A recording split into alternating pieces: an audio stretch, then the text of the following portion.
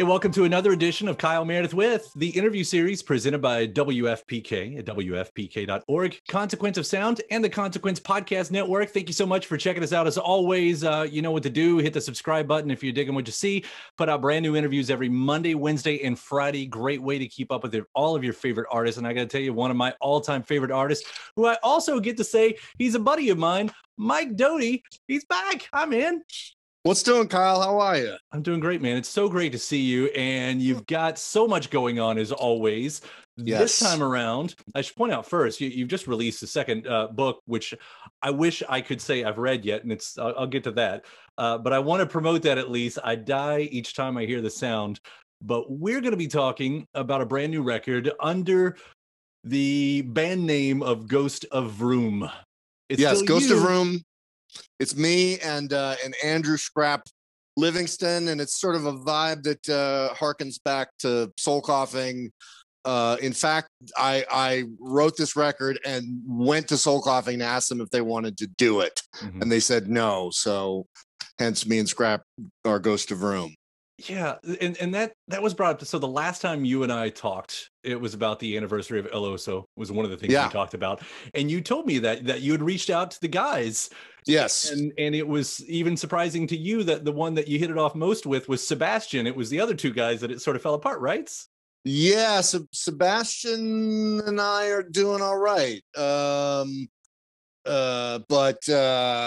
man, it was not to like go too dark, but it was crazy. Like it was soul coughing was one of the most literally insane bands of all time, I think. It was just nuts. It was totally nuts. And so that led to this record with Ghost of Vroom, which, for those who don't know, that stretches back to the debut record, Ruby Vroom, right? So I guess that's the question, though. Why go in that direction again? What brought that on? What put you in this, mind frame to do this music? Well, I first should point out that Ghost of Vroom was a working title for a dub version of the first soul coughing album. We made Ruby Vroom, and then my idea was that we would make the dub version, Ghost of Vroom, which was named after a Burning Spear album called Garvey's Ghost, which was the dub version of their album Marcus Garvey. Yeah, but then just a bunch of different threads came together. I was writing upright bass lines, mostly because I was writing on my phone on GarageBand, and the only sound I liked was the upright bass sound. So I do this Patreon thing where I do a new song every week, and I'm just always it's a lot of songs, so I'm always like fiending for new ways to approach a new song, and I just started looking up the old classic break beats. And like ripping them off of YouTube and looping them, and that was very foundational to soul coughing. Then I'd been sort of messing around with some rappers, just jamming with them, like having them over in the studio and putting up beats and listening to them, and I started like envying that, the adaptability of rapping. And so I'm not a rapper. I have, I'm sort of like a Tom Waits influenced, Subterranean Homesick Blues influenced, slam poetry plus, early 90s hip hop, a KRS-One ripper offer, Fife Dog ripper offer, Blendo. And so I started doing that again. And, people started pointing out to me that what I was doing sounded like soul coughing. So it was this extremely organic evolution into this thing. It wasn't like I had a premeditated drive to go back into an old sound. I mean, I've never done that. I've always, often much to the consternation of my audience, just gone after whatever I find most interesting in the moment. Yeah. But it does harken back to that. I mean, all the stuff that you're saying in Yeah. music. Listening to it, it did get me thinking about the specific reasons why I loved soul coughing back then. And it was two things that you brought up. It was the sample based thing in the break beats, because that was something, it was almost like a treasure hunt if you wanted to. Even if you could never find what that obscure thing was, it was sort of still there. And the other thing was that jazz based thing. And you're talking about the upright. Like, these are two things I do feel has not had a chance to have a resurgence, and I think it's a thing that the younger generation just has no clue. Like, sampling means something completely different now, and the idea of putting jazz in a widely, say, alternative based music, like that was cool as shit. It's a great sound, and we are unique in that Scrap actually plays a cello and plays upright bass on a cello, so it's sort of like sound. It's the sound is akin to the weird, like, electric upright bass that was used on Fania salsa records in the 70s. It's got more like a funka than a boom boom boom. And the songs are written idiomatically for the cello, so they're all in C, D, and D sharp. But yeah, I mean, it's a beautiful sound, it's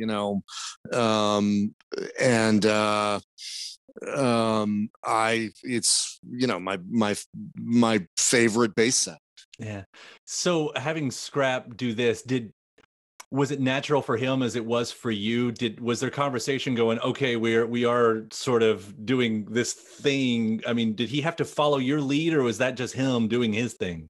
That was just him doing his thing. I mean, the album is Gene Coy plays drums, but the rest is me and Scrap just going nuts on every instrument in Mario Caldato Jr.'s house, and he has, a bunch of different keyboards. And so, we put down, the bass and drums with a vocal, and then I do a guitar, and then Scrap would do like a Hammond B3 organ, and then a piano, and then I'd do some weird little machine laying around Mario's studio, and then there'd be a clavinet, and so we just throw all this stuff in, plus weird noises on the cello, which he does these kind of super high harmonic scratchy sounds that are super abstract and wonderful. And then I got out a sampler and played it. It wasn't like looped samples. Play it sort of like a mellotron. It's like triggering sound effects. Yeah. Oh, you get so, and the cool sounds like are all throughout these songs. I do notice also there's so many of the songs that end with this completely other section, it seems, of music, I guess. Yes. We call them the dreams at the end of the songs, and every song has a dream. And this is going to be a Ghost of Room trademark. What happened was, after one song, Scrap was like, I wrote this like weird little imitation Chopin thing that has nothing to do with the song, but I want to put it at the end of Revelator. And so I was like, all right, check it out. And then we just did all these. One thing that we did is we recorded a couple of spam voicemails. Like there's one is on one of the songs is based around a guy saying he's Donnie Farmer from the IRS and that we have to call as soon as possible. Then there's another one that we actually it was in Mandarin, and to translate it, we held one phone up to the Google Translate on another phone, and it's this lady saying, like, you need to call the Chinese consulate as soon as possible. There's a problem with your passport. And there's other samples from weird places, and so each song goes into this otherworldly place after the conclusion of the song part of the song. Okay, so you've sort of answered another one of my questions, and it sounds like it's coincidence, because when I started listening to it, of course, I'm kind of looking for, some common threads, tying the, and I started going, is there a government thing sort of happening here? Is there financial things sort of happening here? I mean, you've got the James Jesus Angleton. Is that how you say it? Angleton, James Jesus Angleton. Yeah, and that just kind of backed up that whole. Is there a thing happening here, or was that just coincidence?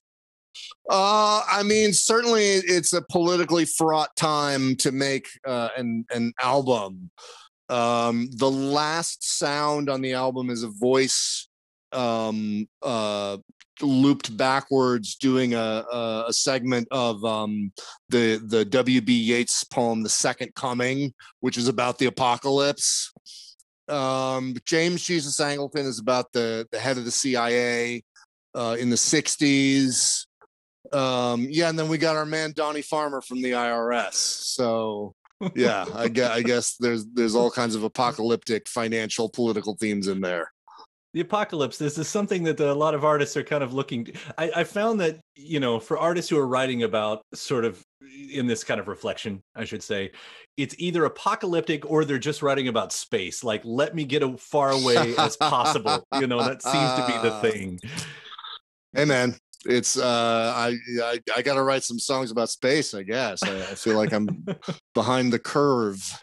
Bridgem, apocalyptic space. I don't think anyone's exactly done that one yet. There you go. So. It's time. Well, I actually wrote a rock opera based on the Book of Revelation that I staged for WNYC in New York like 5 years ago. And there's a song called Revelator on the album that uses some like apocalyptic lines from gospel songs and uses some actual scripture from St. James, from the King James translation of the Book of Revelation. So I mean, I guess it begins with Iron Maiden when I was in middle school, but I've always been fascinated with the biblical apocalypse. Yeah. And that song too, I mean, you don't do, it's not a cover, John the Revelator, but lots of musicians have tackled that. Yes. Throughout the years. So what you did to it was completely unique. I mean, could you talk a little bit more about that one specifically? Because it is a high point for me on the record. Oh, thank you. I've been trying to, so I'm going to do another version of Revelation at some point.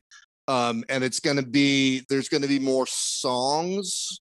So I started working on, a more songy song for the rock opera. And that's what it turned out to be. And since it's very general and doesn't fit into like a specific place in the narrative of Revelation, I brought it to Ghost of Vroom. Yeah.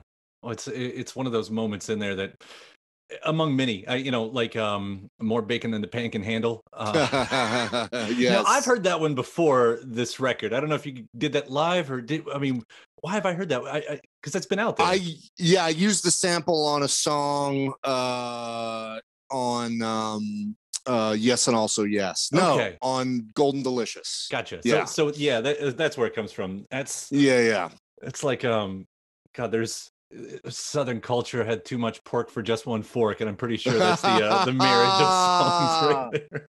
Yeah, there you go. As you're looking back, and again, in the way that you are, and I don't want to paint it that this is a nostalgic record because it is not. But as we kind of find those parallels between this and the old version of what you did in Soul Coughing, what did that mean lyrically? Because, like you've talked about it before, you had this amazing poetry teacher that you learned. Yes. Sekou Sundiata was my poetry teacher when I was 19 years old, going to the new school in New York. And he was just all about being the most authentic version of yourself. And, gosh, that sounds a bit live, laugh, love when I put it that way. But it was about finding something, in your core, and to find a style that you could kind of articulate, and that would be unmistakably yourself. Mm-hmm. And he also was all about stealing. Conversely, he was like, steal everything, steal what you want. In the same poetry class, Ani DeFranco was my co-student in there. And so he's an influential guy. He certainly changed my life. Yeah. But do you credit him with giving you your unique style of lyrics? Because there's no one else sounds like has ever sounded like what you do exactly. Well, I should say there's, sorry to interrupt you. There's like the Beastie Boys over here and Beck over here, but none of the three of you sound like each other. That's about the only two other artists that I would put anywhere in the camp of what you do, though. Right. I mean, I guess he encouraged me to be as weird as possible. And, I mean, I guess I was sounding very much like my influences. I mean, he never would have used the word, and I hate the word, but he was kind of about having a brand, and so for me, it was like, kind of Alan Dugan plus rappers plus Raymond Chandler, kind of noir stuff, Tom Waits, and synthesizing that into something that was, I mean, I've very much listened to rock music, and it all sounds like nonsense to me. So like going directly into super bizarre sound poetry nonsense did not seem that weird to me. But everybody, I mean, half the rock songs of the 90s, I mean, my favorite line is, "I don't believe that anybody feels the way I do about you now." And it's like nobody questioned that guy about being nonsensical, and somehow my thing was seen as like this super arty avant-garde, noise poetry vibe. But it came around at such the perfect time. I've been looking back specifically at a point in the early 90s, from the early 90s to that mid 90s point, where the culture of weird just exploded. Yes. It exploded in all types of art, animation. I've got Ren and Stimpy behind me over here. That was one of the great things, and what happened with, nighttime on places like MTV and all that. But the music too, just like what it would have been compared to before. That's what I'm using weird, as the pedestal on, and this certainly fit into that. Were you aware of that? Did it feel like at the time, like, hey man, lunatics in the asylum, all of that? I mean, I wasn't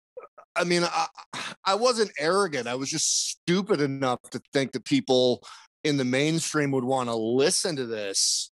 And it never occurred to me that this was kind of too, edgy or, out of left field. So I just pursued it as if I was making pop records. And, it was a time in which, like, remember the squirrel nut zippers? They were like a Duke Ellington-esque, like jungle swing band, like sort of circa 1935 band, and they had a huge hit. And even like Livin' La Vida Loca. I mean, what a weird thing with the spy guitar and the, like that kind of stuff. To presidents of the United States of America and Beck, and I sort of stumbled into an extremely fertile time for weirdness without considering how lucky I was. Yeah. And I guess these days I'm not trying to be weird, but I am trying to be different from everything else. Right. So like everything is really in tune. I try and be really out of tune. Everything is really smooth. I try to be really rough. Like I just, I probably would own a larger home if I, paid more attention to being like things than being unlike things. But whenever I hear stuff, I just, even if I love it, I'm just like, I want to be completely different from that. What can I do to be, not, what is it? WWJD, what would Jesus do? But WWNED, what would nobody else do? It served you really well. It served you very well. Yeah, it has. Yeah. I'm the only professional me that I'm aware of. Is that the title? Is that the headline right there of the? Yeah, yes, the only absolutely. professional me. I will point out as we talk about that stuff from the 90s, just because it's the anniversary year, and that's what I like to do. It's the 25th of Irresistible Bliss this year. Yeah, that's right. It is. So I don't know if you, of course, you know, touring is out the window, and that's what you've done through most of this stuff. But you have been able to celebrate the other records in that way. Is there any way that you sort of tie that into what you're doing here? Because we point out Ruby Vroom was great. It set the stage. Irresistible Bliss looked like the explosion happened, you know, with songs like Super Bon Bon. So what? Yeah, I mean, it had the radio hit on it, you know, which comes back periodically. It was in that Michael Jordan documentary. Right. I forgot that was true. Yeah. So yeah, I mean, that's one of the cornerstones of what I do for a living, you know. Yeah, you end up naming a greatest, what is it, a re-recording greatest hits off of it, right? So is it Circle, Super Bon Bon, et cetera, et cetera, et cetera. I was just for that, I was going to do a tour of all soul coughing songs because I hadn't played any in about a decade. And I talked to my agent, and he was like, to do a tour, you really need to put something out, you know, as like a flyer for the tour. You know, there has to be some kind of album release. So I did a crowdfunding campaign to get money to do the album, and the crowdfunding campaign just exploded, which is how I think there's a couple of things on that album that are amazing. I think the version of How Many Cans and the version of Sleepless. I think those are really great. So if I could redo that album, it would be a 45. Right. But you know, I called it, the name of the album was Circles, Super Bon Bon, St. Louis, a list of the 13 songs on the album, because, you know, I didn't want it to be Mike Doughty sings the you know, the all-time best of soul coughing or whatever. Right. Which I do have around here somewhere. Well, it's out of reach, unfortunately. I do have this back here. I should have shown this at the beginning of it. This is this is what we're looking at with the Ghost of Room right here. Yep. Which, you know, I hear the axe swing, and by the way, one of the coolest sounding songs every single time it comes on WFPK. I love that. And I also want to ask really quickly about another song on here while I'm thinking about it. What does Beat Up Born mean? Oh, I don't know. Beat Up Born, where I come from. It's one of, like, I write a lot of things that I put in like sort of filler words, you know, like rather than, you know, some singers do like blah, blah, na, na, la, la, whatever, but I put like actual words in there, you know, and sort of figure out what the weird little kind of half melody things I'm doing sounds like. And sometimes it sticks, and there's just no sensible alternative to the nonsense version. And that's one of them. Well, you've created some kind of phrase that I'm going to figure out how to use one way or the other. So please do. Please, man. You know, I'm such a big fan of what you do. It's so awesome to hear this music that you're doing here. It's very exciting. It's very not like what anybody else is doing. So you did it. Congratulations. There you go. I mean, yeah, it's, you know, I'm fucking old man. Sorry about the curse. You know, old man just being as weird as he possibly can. Yeah, keep doing that, please. I will. Indeed, I will. I mean, I got the next ones written, and we're going in with Mario as soon as everybody's got their double jab done. You know, we're doing the exact same thing. You know, I had a prolific pandemic. Yeah, awesome. Well, I look forward to hearing that too. Mike, thank you so much. Thank you very much, Kyle. Appreciate it.